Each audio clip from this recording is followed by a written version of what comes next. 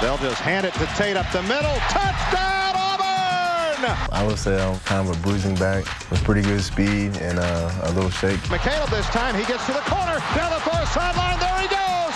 Touchdown, Auburn! I think I'm more like a scat back. I'm not like a power back. I ain't got that much size to be a power back like Ben does. Ontario can really run. He's got sudden burst to him. Ben is more of a downhill physical runner, but he's a lot faster than people think. And he busts through a hole, and he's in the open field. He is gone! Touchdown, Tigers! We're the best duo in the SEC, and you know, who knows where we rank nationally, but I put us two up against any other two running back duo in the country.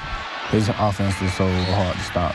Defense don't know who's gonna get the ball, either me or Ben gonna get the ball. The best thing about this offense, it just lets the running back showcase his ability. It's just unique and it's different on, you know, all different types of motions and misdirection things we got going on. We're a run play action team. We've said that from the get-go. We've got to be able to run the football effectively to open up the pass and get some one-on-one situations. Touchdown, Auburn! You know, the amount of points that we score right now is taking us at least 10 games or something like that last year to score those same amount of points. It's definitely night and day. In 2008, Auburn was second to last in the SEC in scoring offense and dead last in the red zone at 57.1%.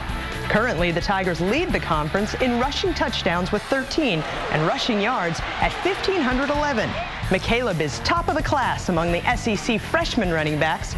Not to be outdone, the senior Tate leads the conference in rushing yards per game.